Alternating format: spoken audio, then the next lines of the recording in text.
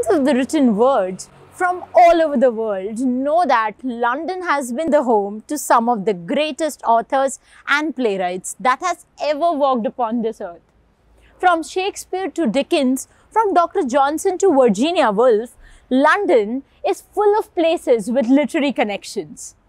And for those who may want to share their love for literature with their love for a good drink, this is going to be a very special video for all of you. In addition to the great bookshops, the city is crammed with landmarks such as pubs, museums and libraries, all associated with some of the greatest writers in history.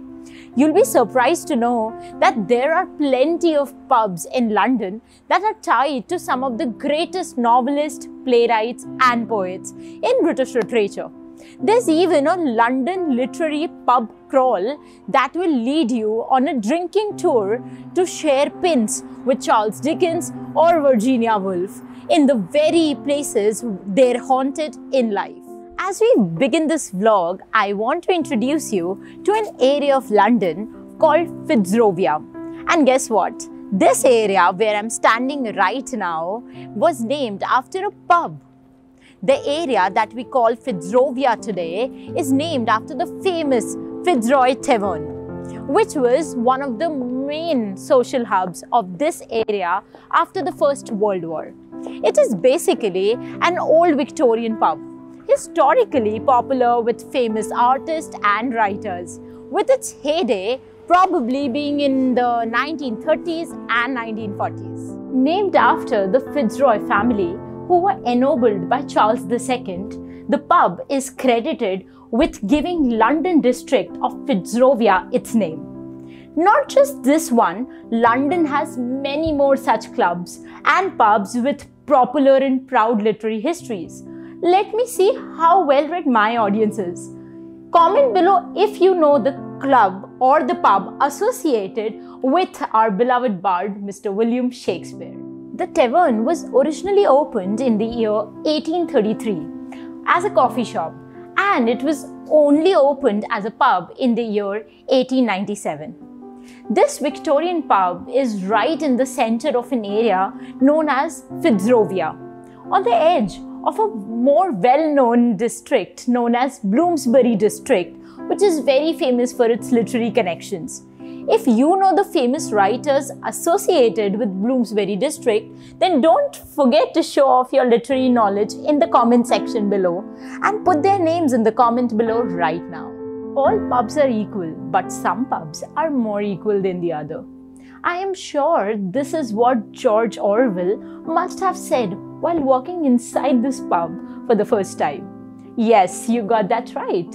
This ambient pub in the Fitzrovia district was once the regular drinking spot of the Big Brother creator George Orwell and our very beloved George Bernard Shaw. One of the regular customers at this pub included Dylan Thomas, who used to scribble poetry on the beer coasters for the ladies in the bar.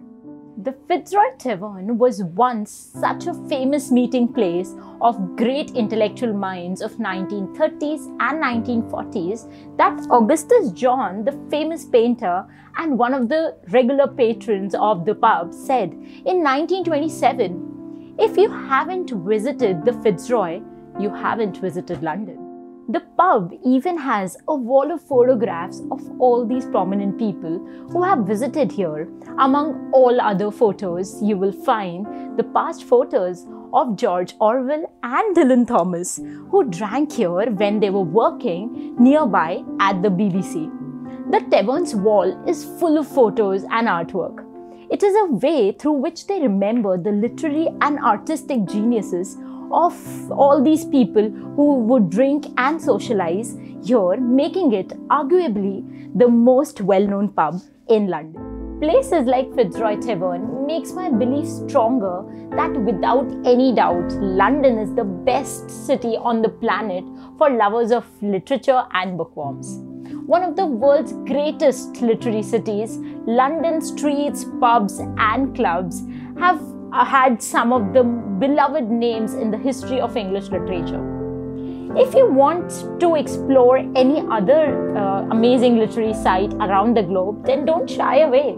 Comment down below and I'll be more than happy to incorporate that in my next vlog. I would want to end this video on the streets of Fitzrovia by quoting the famous Bohemian painter Augustus John, who once said, "Fitzroy is like the Clapham Junction of the world. Everyone goes in and comes out at some point or the other." That's it from my side for this video lecture. I'll meet you very soon in the next lecture.